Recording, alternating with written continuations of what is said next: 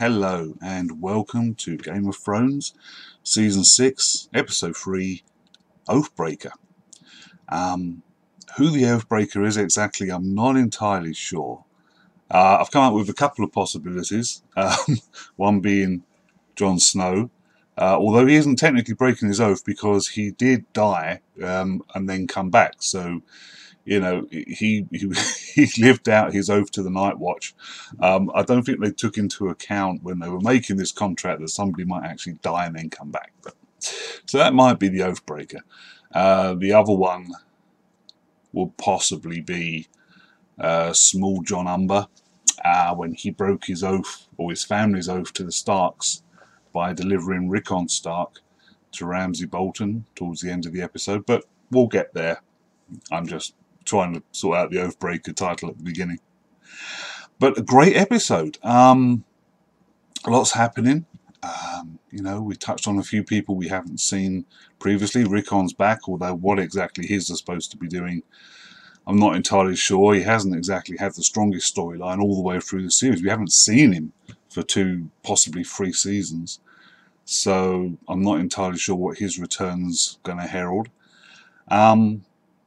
But once again, the episode bookended with Castle Black and At the Wall, beginning and end. So we'll start with there. What I'll do is I'll put them both together just to make it easier. So obviously you start the episode where we ended the previous one, with Jon waking up, coming back to life, and we see that Sir Davos is still in the room by the door, standing watching this happen. Which must have been a bit of a shock, but it was what he was hoping to happen. So obviously we go through a few minutes of Jon just trying to get his wits together, which of course you would do. In Christ, you come back to life. I mean, that's gonna throw anyone.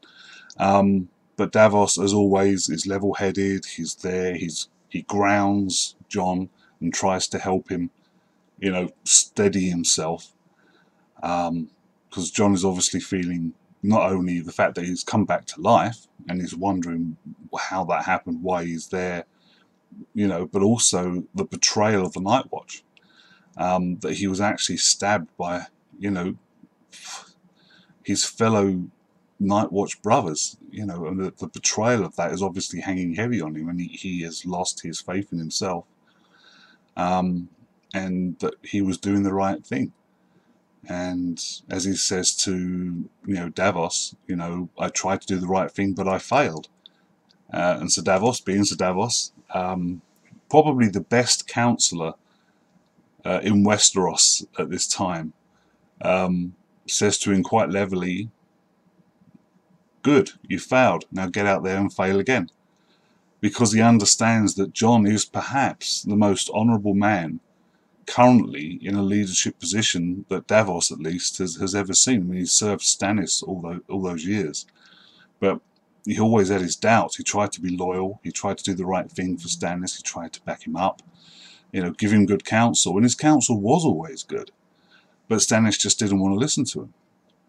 And now Davos finds himself with Jon Stark, Jon Snow, hopefully Jon Stark at some point, but Jon Snow, who has always acted honourably, always acted for the good, and tried to do the right thing. And I think the two of them together will be a powerful force to be reckoned with. Davos's wise counsel and, Jon's leadership abilities, because he is a good leader. And he did lead the Night Watch well. And I think a vast majority of the Night Watch, liked him and were behind him. And it was just Sir Alliser and a few of the others there that decided to take matters into their own hands. But I've got to admit, although I haven't liked Sir Alliser throughout the series, I mean, the guy is a dick. And, it was one of those characters that was in there for you to hate. And he's always been a stick in the mud and, But I've got to give him points. When he was standing at the gallows, about to be hung, he stood by his convictions. And he explained to Jon, I fought, I lost, I'm prepared to die, knowing I tried to do the right thing. In his mind, that was the right thing to get rid of Jon. So you know, the man stood by his convictions and, you know, points for that, and he died head held high. There's been some debate about John coming back. What would he be? Would he be a lesser character? You know, would he have been? Would he have changed? Being dead, would he have changed? Would he come back more evil? You know, darker, grittier? You know, would he have lost some of his goodness? And if that is so, it's not shown in this episode. He really is the Jon Snow we've always known. You know, he takes responsibility for hanging the conspirators himself. He faces them each individually as they're standing on the gallows, and he is obviously saddened. And when it comes to, you know, chopping the rope to hang them, he obviously hesitates, and he doesn't want to do it. You know, you can tell, you can see it in his face. He doesn't want to do it, but he does, and the four conspirators, the four people who assassinated him, get hung. And then at the end, he takes off the cloak of the Lord High Commander and gives it to Ed, and says that his watch is finished. Now, once again, I think this is Jon doing the honourable thing. The blood of the four men who got hung is on Jon's hands. So he's passing the title of Lord Commander to Ed with a clean slate. Ed doesn't have to worry about people, you know, perhaps thinking, you know, we need to revenge ourselves on Ed because of those four people who died. It wasn't Ed's choice, it was Jon's. And Jon carried out the execution. So Ed is a free man now. If the Lord High Commander's title is backed up by the rest of the Night Watch, then he starts, as I say, with a clean slate, and probably a lot of men will be loyal to him because he's Jon's successor. But then what happens with Jon? You know, he's now left the Night Watch, but I'm sure the wildlings, who consider him some form of god, it seems, will follow him wherever he goes. So he's already got an army. He's got an army of wildlings here. So what's he going to do? Is he going to march on Winterfell? Okay, that would seem, perhaps, once he's brought up to speed on what's going on, that would perhaps be the logical choice. Does Sansa get to him before he gets to Winterfell? Possible. Have the two Starks side by side. You know, as I said last week, one of my theories is that Ramsay Bolton has made Sansa pregnant, and if so, and if she meets up with Jon, and the months drag by and she has a son or a daughter, I don't think it really make either difference, they would be the heir to the Bolton family name. So would that mean that Ramsay's current allies, would they perhaps think, okay, we can either stay with Ramsay, this psychotic idiot who could turn on us at any moment and isn't the smartest tool in, you know, not the sharpest tool in the box. Do we stay with him, or do we give our loyalty to this new heir of the House Bolton and join forces with Sansa Stark and Jon Snow? You know, at least they would have a legitimate reason for changing their allegiance. They're still staying with House Bolton, which is where they swore their allegiance. They're just changing it from Ramsay to Sansa's kid, if Sansa has a kid. You know, like I say, it's just my theory, but that would then give Jon and Sansa a huge army. You know, probably most of the northern houses would side with him as a Stark, or side with Sansa. The Boltons would be finished, with Ramsay definitely needing his comeuppance. So there's a lot going on up north, you know, what's going to happen there. But then the show moves on quickly to a ship out at sea in a storm, and we see Sam and Gilly. I don't really know why they wasted their time on this. You know, they've got 10 episodes this season, and they've got so much story to get through. We didn't need these 5 minutes, or however long it was, showing Sam throwing up and him and Gilly having a nice chat on this boat. They could have easily picked up the story from when they get to Old Town, I think, or wherever Sam's going to learn to be this Maester. I think it's Old Town. They could have picked it up there. We didn't need this bit on the ship. It was just a break in the story that gave us nothing that we needed to know.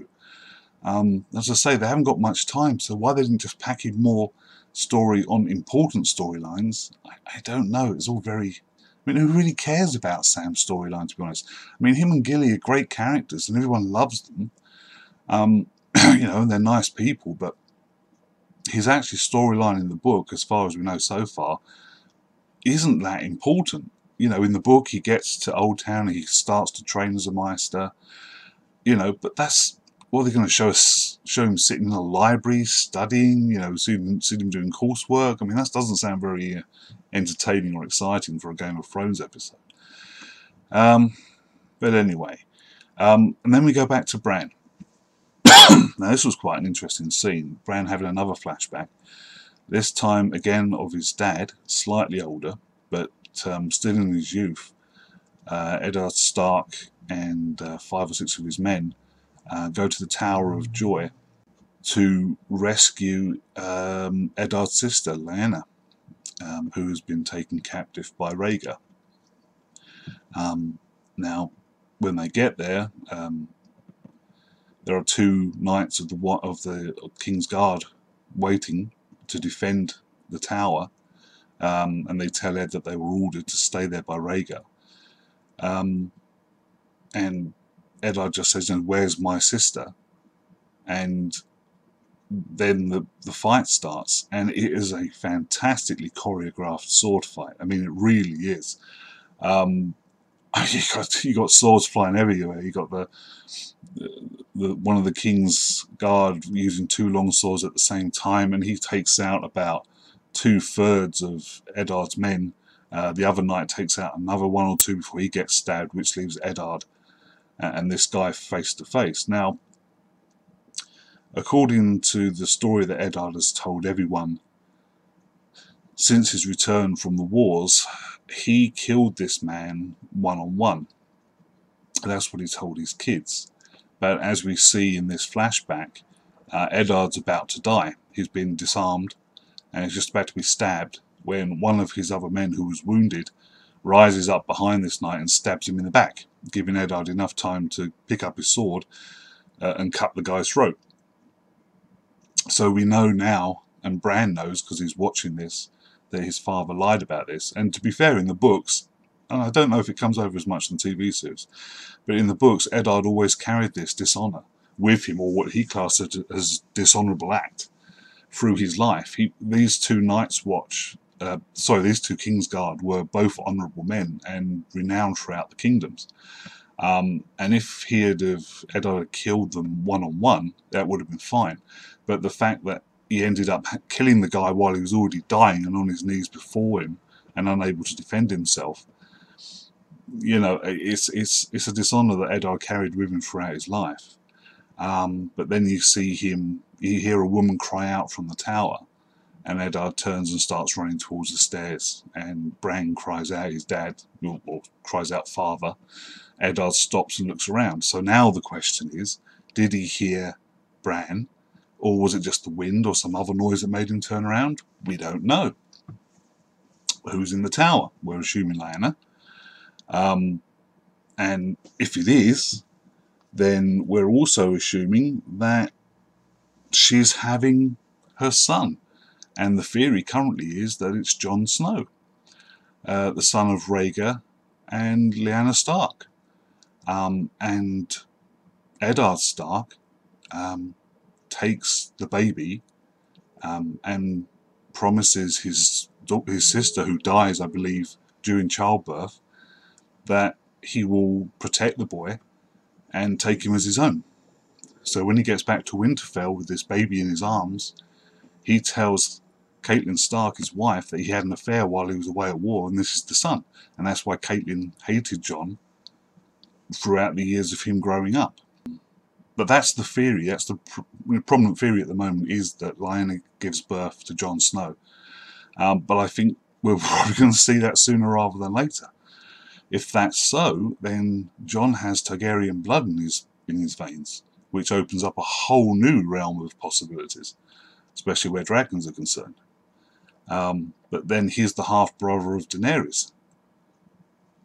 What happens there? You know, do they join up at some point if Daenerys finally gets across the ocean to Westeros? Do they join up? it would open up so many doors, and there'd be a lot of great episodes to come if that is where they go with this. And also, the three-eyed raven tells Bran when they go back to the cave that Bran won't be in that cave forever, that he will be able to leave, but he has to learn everything first, which sounds like it's going to take quite a bit of time. I'm sure they'll brush over a lot of it. But what will his powers be? We already know that he can go and see the past, but will he be able to see the future maybe? Will he be able to affect the past? If Eddard Stark did hear Bran call his name, or call out father, that means that Bran can affect the past somehow, and that's dangerous. I mean, that could change everything. So we don't know what Bran's powers are going to be, but he's obviously going to be very powerful. He can warg, and he can see the past, and what else? So that's something else to look forward to. Daenerys. We see Daenerys finally gets to Dosh Khaleen, where the crones or the wives of killed or murdered Khals have to go after the Khals are dead. But she's basically told that the Khals are all gathering outside to decide which cities to go and sack, and basically future war plans, but also to decide on Daenerys' fate. Because according to their law, when Khal Drogo died, she should have come straight to Dosh Khaleen. But she didn't. She went off, saved those 3 cities, went out into the world, and that's against the Dothraki law. So now she has to answer for that. The question is, how much power do the Dosh Khaleen have? I mean, they are basically the religion of the Dothraki. They are seers, as I said. They head up the Dothraki religion, so they have power. And most of the Khals probably fear them. So in council, how much weight do they have over the Khals' decisions? I mean, fine, all these Khals are outside deciding what's going to happen with Daenerys. And she's told by one of the women that her best option is that the Khals will decide to leave her here at Dosh Khaleen. But do the Khals decide this? Or can, the seers and the old women butt in and say, well, look, just leave her here with us and you go about your war? We don't know. We're going to have to wait and see. But then that brings us back to Meereen, where we have Tyrion and Grey Worm and Missandei all sitting around a table waiting for Varys, who's off questioning Vala, who's a young lady who's in league with the Sons of the Harpy. And Varys has her brought to the council chambers, or the main chamber in Meereen, where Daenerys would normally rule from, and starts to question her. And the girl is obviously scared that she's going to be tortured, and Varys is quite calm, like he always is. He's nice, he's calm, friendly. He vaguely threatens Vala's son, saying, well, what would happen to your son if you died? Or, you can't risk your son's life. All to get her to tell him what he needs to know. But basically, as he says in the episode, I want to be your friend. I want to make you happy. I want to do what will be best for you. And in the end, he offers her the option of leaving on a ship with a bag full of silver, her and her son, to start a new life somewhere else. And in doing so, he gets the answers that he needs. Basically, the Sons of the Harpy are being funded by the 2 other cities that Daenerys had sacked and taken over and released the slaves from, that have now gone back to their old ways. So the Sons of the Harpy are being funded by these cities to destroy Meereen and kill Daenerys. We sort of figured that anyway. I mean, that was a logical assumption, but now Varys, Tyrion, Grey Worm, and Missandei know it for sure. But that's pretty much all we get out of Meereen for this episode. And then we go to King's Landing. Now, this is interesting. There's quite a lot of interesting stuff happened here. Qyburn, so this is slightly confusing. I thought Qyburn, the guy in the black robe, was the new Grand Maester. That Pycelle had been taken out of that role last season by Cersei, and Qyburn, her new favourite, had been put in that role. That's what I've remembered. I might be wrong, but I'm sure that's what I remember. But you see Qyburn down in his basement, cellar, lab, workshop, whatever you want to call it. He's got a load of kids who turn out to be the little birds that Varys used to use to get information about what was going on in King's Landing. And Qyburn gets them to now work for him. So basically it's like his Baker Street irregulars. You know, he's Sherlock Holmes and there is Baker Street irregulars. But he gets them to work for him now, and they leave just as Cersei, Jaime and the giant mountain come into the cellar.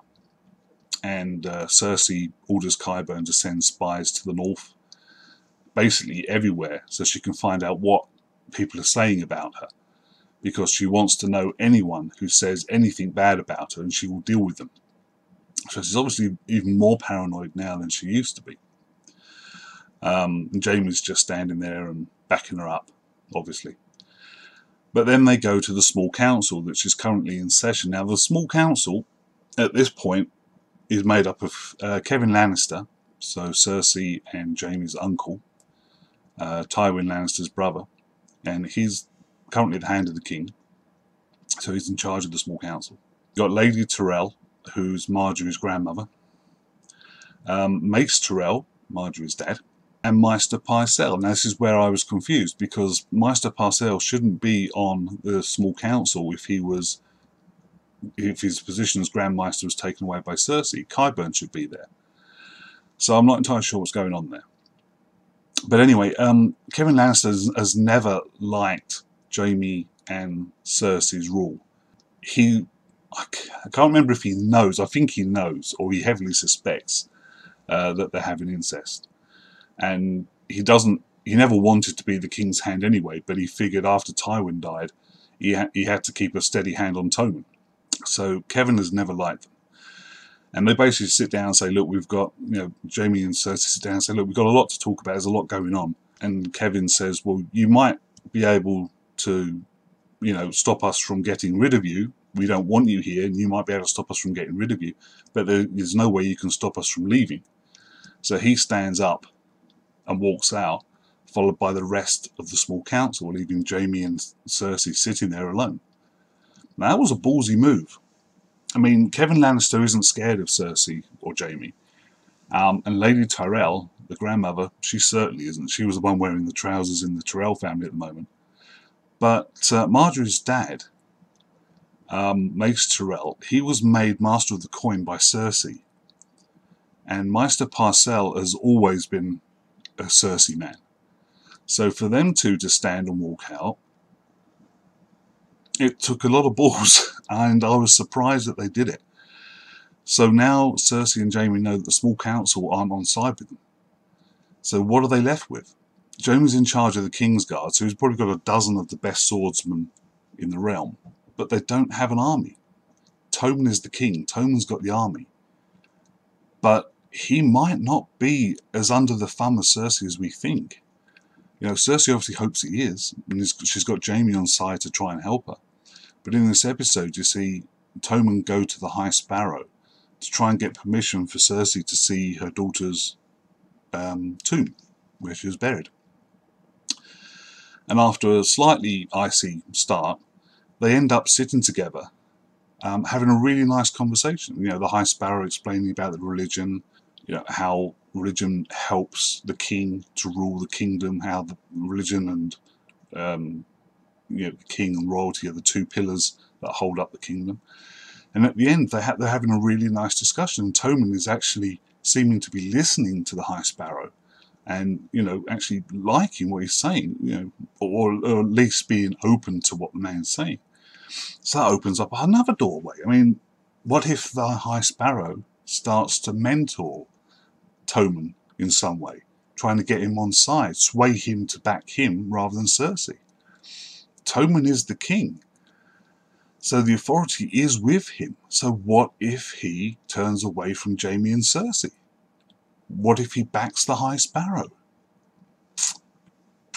I mean, there's a lot going on in King's Landing at the moment, and the Lannisters, I don't know. I mean, the Lannister army will probably side with Jaime, but the king, has control of the rest of the realm. So he has the power, really. Even if Cersei and Jaime don't want to see it, Tommen is the power at the moment.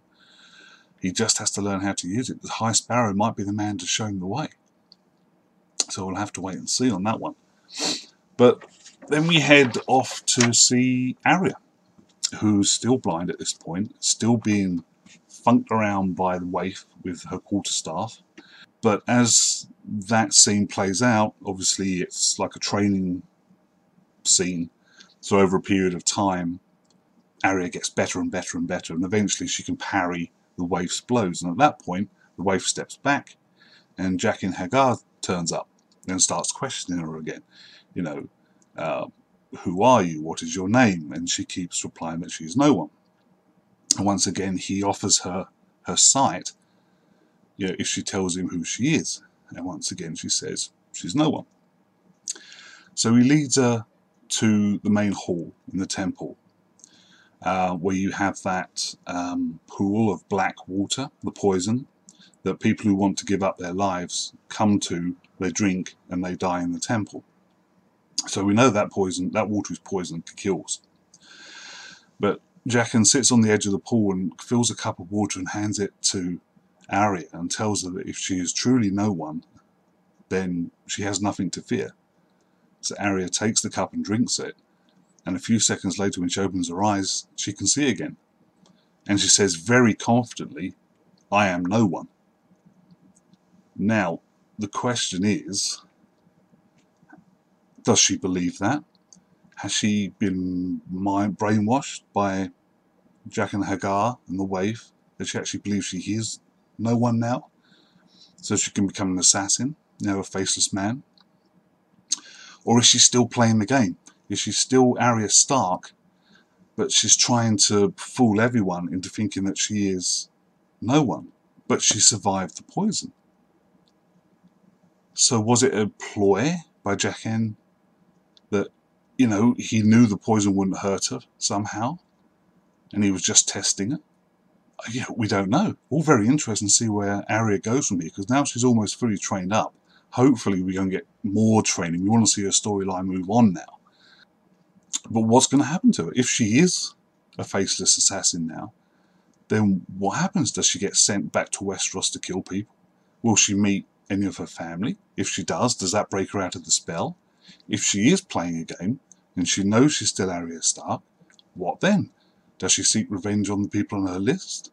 If so, what happens when she breaks the rules again? Do they come after her? I mean, this is the thing about Game of Thrones. There are so many interesting storylines and plot points here, and it can go in so many different ways that you never know what's going to happen until you watch the episode. And only then can you say, yep, okay, that's it. Okay, now we know. That's laid down. That's in stone. But then lastly, we go to Ramsay, back at Winterfell, who is now the Warden of the North. Now he killed his dad. And he's in a meeting with Small John Umber. Now, Small John, the son of Great John Umber, who was a loyal supporter of Robb Stark before the Red Wedding, turns out to now be the head of the Umber family, his dad having died. We don't know exactly how his dad died. In the books, Great John Umber wasn't present at the Red Wedding, so he survived that. But in the episode, Small John says to Ramsay that his dad has died, and that if he hadn't have died, Small John would have maybe killed him like Ramsay killed Roose Bolton. But he's not having any of Ramsay's diplomatic talk. He calls him Roose Bolton several names, and he's not taking in Ramsay at all. He knows exactly who Ramsay is. But as Ramsay starts to question, why are you here then? How can you prove your loyalty? Small John brings in two hooded figures, and when he unhoods them, we find out it's Osha and Rickon Stark. Now, as I say, Rickon's been out of it for 2 or 3 seasons now, and he never had a strong storyline to start with. And also to prove his loyalty, Small John Umber throws the head of Rickon's direwolf on a table close by. So that's another direwolf down. So out of all of those direwolves we saw in the first episode of the first season, You know, there's probably like 1 or 2 left. Well, Ghost is obviously still around. I think Arya's Great Wolf is in the wild somewhere. Sansa's died. Rob's died. Yeah, so I think we're probably down to just 2 now. Can't remember if Bran's is still around. Could be. So we're 3 direwolves. But still, they keep dropping like flies. These creatures that are supposed to be so powerful and strong, and they just keep getting killed off, and it's a shame because they're one beautiful, beautiful animals. But anyway, that's how that ends. So now Ramsay has the Umber family allied with him, and the Umbers are the family that hold the land north of Winterfell, between Winterfell and the Wall. So now they are the first people who are going to be in the line of fire if Jon brings the wildlings south. So it'd be interesting to see what happens there, because obviously the Umber family have always been loyal to the Starks. So what will happen when a Stark turns up? You know, we've got Rickon Stark suddenly appears in Winterfell, delivered by the small Jon Umber. So have they totally betrayed the Stark name now? Do they think, well, you know, Rickon's weak and powerless, so there's no point putting anything behind him, we'll just side with Ramsay? We don't know. But that was pretty much the episode. Obviously next week I think we see Theon finally gets back to the Iron Islands, so I was right about that. That was where he was heading. So that should be interesting to see if that changes how it turned out in the books, because obviously with Balon Greyjoy dead and them having the Kingsmoot to decide who rules, if Theon turns up, he is the heir to Balon, and if he sides with his sister, they could take over the Iron Islands. But then what do they do? So there's a lot happening next week. But that's it for this episode.